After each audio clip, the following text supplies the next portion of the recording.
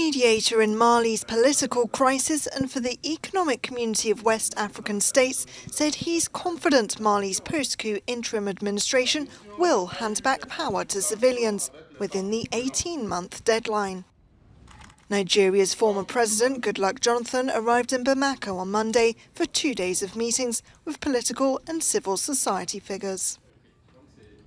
We believe that the transition government will be able to conclude everything they are set out to do within the 18 months. And he did mention that they are committed to conducting elections before the end of the 18 months.